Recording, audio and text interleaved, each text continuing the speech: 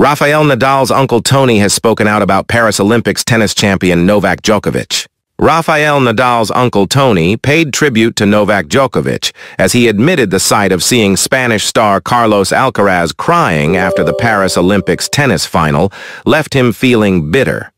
Djokovic got the better of Alcaraz in 2 tiebreaks to clinch the gold medal weeks after being thumped by his rival in the Wimbledon final. Alcaraz was the favorite to win the showdown on court Philippe Chatrier at Roland Garros, after tasting success at the French Open earlier this year. But Djokovic found his top form in Paris on Sunday to complete a career Golden Slam. Tony Nadal gave his thoughts on the encounter as he penned a column in Spanish publication El País, and once more labeled the Serb the greatest player of all time, having already done so multiple times before.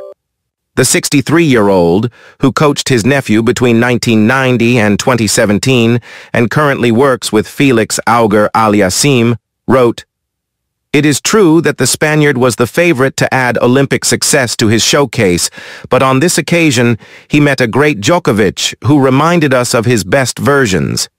The key to Carlos's defeat was the lack of success in the 8 break points he had in the first set.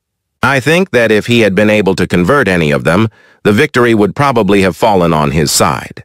In this magnificent final, we were able to see a much improved Novak since the last fight between the two at Wimbledon a few weeks ago.